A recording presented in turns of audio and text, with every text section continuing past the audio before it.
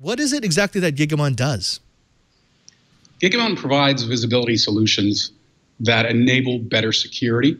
So our solutions basically span everything from physical networks to virtual networks to public cloud environments, private cloud, hybrid cloud environments, and so forth.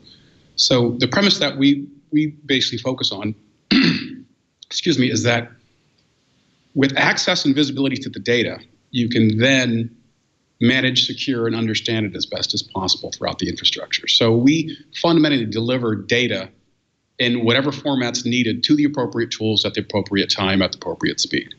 Right, right. Now, for those who are maybe parsing through what that means, you know, the most simple way to think of Gigamon is a tap.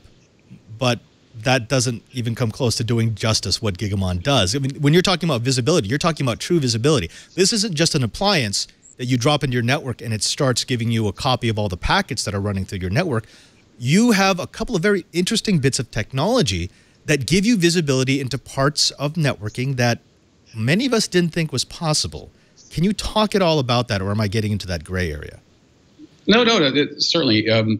The thing is, we provide the ability to really slice and dice and access the network data to the nth degree in a very granular process. So it's not like looking at everything coming down a pipe and just saying, okay, we'll forward it here or there like a switch or a router. We can actually really dig into, and based on policies, take certain chunks of data based upon packet information or session information and then deliver that to the appropriate tools. They could be customer experience tools. They could be monitoring and analytics tools. They could be firewalls and intrusion prevention tools for more analytics and processing. So we can take it, once again, at a packet level or a session level and feed that information to those tools. And we can feed a part of the packet. We can feed just a chunk of the session. We can actually mask packets. So if there's some type of compliance regulation that's involved, the IT team won't necessarily see all of that information going across the wire.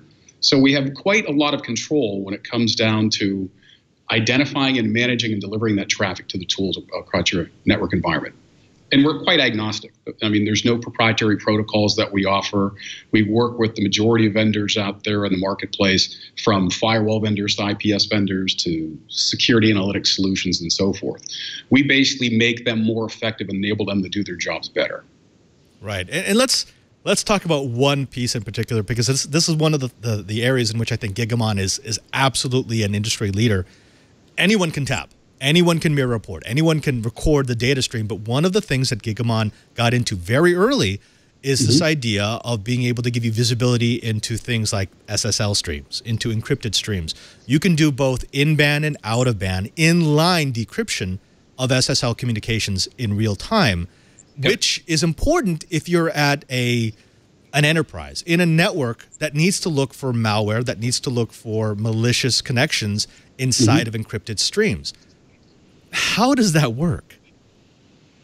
Well, it's not a new approach by any means. So just to elaborate on your point, Father, we were talking about out-of-band decryption we've been doing for the past several years. So that's basically taking information and feeding it to a passive device, so decrypted information.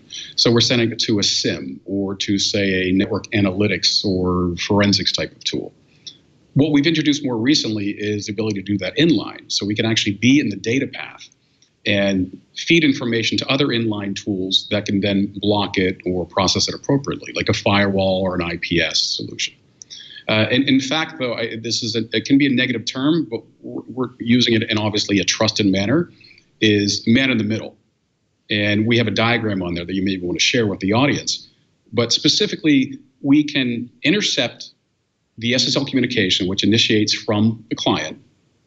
And then through our capabilities, we can then feed that decrypted information to out-of-band tools. As I mentioned before, we've been doing that for quite some time. That could be a network analytics tool, for example, network forensics tool.